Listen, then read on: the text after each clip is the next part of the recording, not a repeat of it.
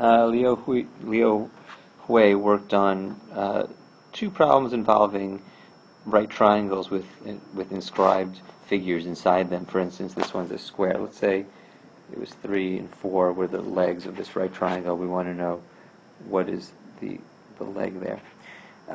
In modern day, we would do this with similar triangles. And we'd say 4 minus x over x is this larger triangle. And the smaller triangle is x over 3 minus x. And we'd cross multiply. Those would cancel out. We get 7x equals 12, or x equals 12 over 7. In general, if this is a and this is b, it ends up being ab over a plus b. But they didn't prove it with similar triangles. They proved it a very clever alternate way that I'm going to show you. Look at this pretty picture. Here is our original triangle, where this is A and this is B. And what we have here are some more triangles and squares put in there. And the thing to observe is that this rectangle AEBC is composed of 2 red squares, 2 of these, actually 3 of these little triangles. Sorry, 2 little triangles, 2 blue ones, and these 2 large triangles, one here and one here.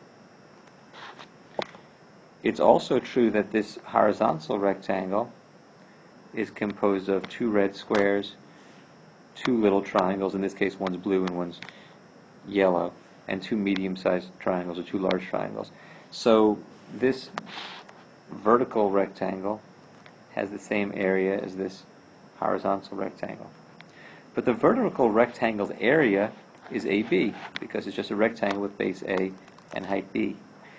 Whereas the horizontal rectangle's area is x, because that's the length of the square, and this thing is, this is A, and you see how a yellow side of the triangle plus the red is equal to B in this case, so it's B here also. So the width here is A plus B. When you divide both sides by A plus B, you get AB over A plus B, so it's a clever other way of doing that question. Now a similar question is, what if the inscribed figure is a circle? This is like a 5, 12, 13 triangle. Now the modern way of doing this question is to notice that from an external point, 2 tangents to a circle are equal. So if I call that x, I can call this y, and this y, and this z, and this z. And I get a system of equations. X plus z is 13, y plus z is 12, and x plus y equals 5. Now, the y is going to end up being the answer to the question is, what's the diameter of the circle? But y is going to end up being the radius.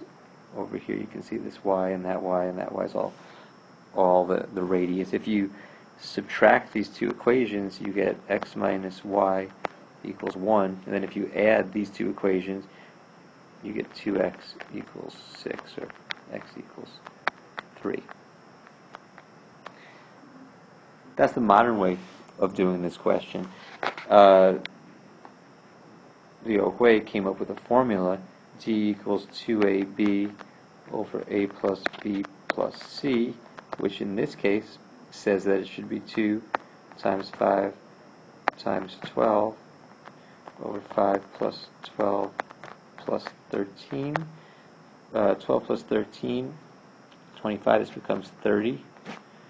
And 12, 5 times 2 is 10, times 12 is 120. So it becomes 4, which is not at all the answer that I was trying to get. Let's see what went wrong. Hold on. I figured it out. I figured out x here, but x wasn't the answer. Y was the answer. So if I plug that in to this, 3 minus y equals 1, y would equal 2, which would make the diameter equal to 4. Sorry about that. And his formula also tells us that the diameter is 4. I'll show you how he came up with his formula. Look at this nice color picture.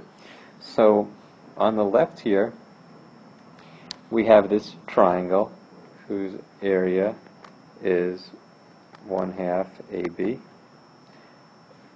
Over here, we have two of them, so this rectangle's area is just AB.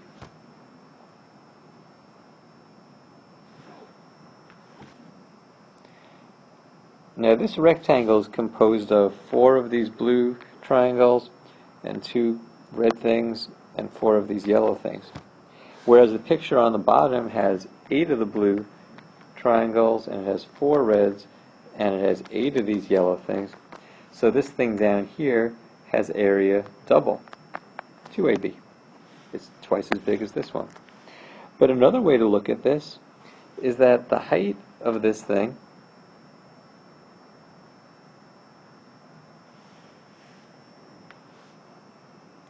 the height is this line segment, which is also length of this, which is the diameter of the circle, because remember, this here, this side of this red square is the radius, so 2 of those radiuses together makes the diameter, so the height is d, diameter of the circle.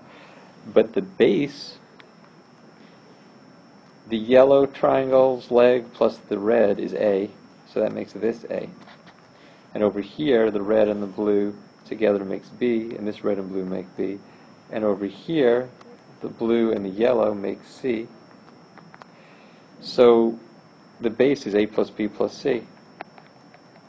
And then when you divide both sides by A plus B plus C, you get the formula.